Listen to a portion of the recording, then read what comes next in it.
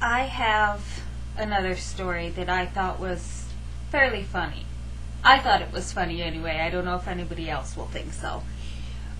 But last night I was reading a really good book, which is something I haven't been able to do for a while lately because my fatigue has been really bad, and reading makes my fatigue worse, along with chewing gum, which I feel is really odd, but chewing gum makes my fatigue worse too. So anyway, I was reading last night, and I read for later than I should have because it was a good book.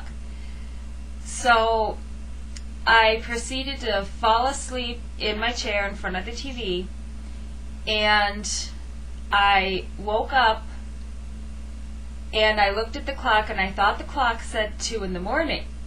So I jumped up out of the chair as much as someone with MS can jump out of a chair. I put the footrest down and tried to get up and couldn't, and fell back into the chair.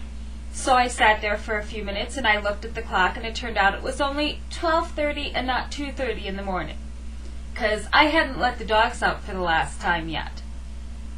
So I sat there for a few minutes, and then I got up on the second try. I actually made it up, and I rushed to get the dogs out because I haven't been out in a long time.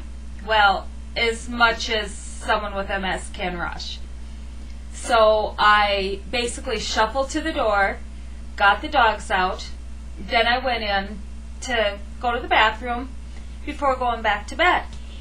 And as I was walking, I was having a lot of trouble with my left leg. It was just completely gone. I couldn't feel anything with it. So I walked into the bathroom and I sat down and I looked at my leg and I gave it a good hit, and I said, "Leg, you're dead to me. I hate you. You're dead to me." So basically I disowned my leg last night. Stupid thing. And since I disowned it, it's actually starting to work a little better. But I just thought that was kind of funny that in the middle of the night I disowned my own leg. Stupid thing.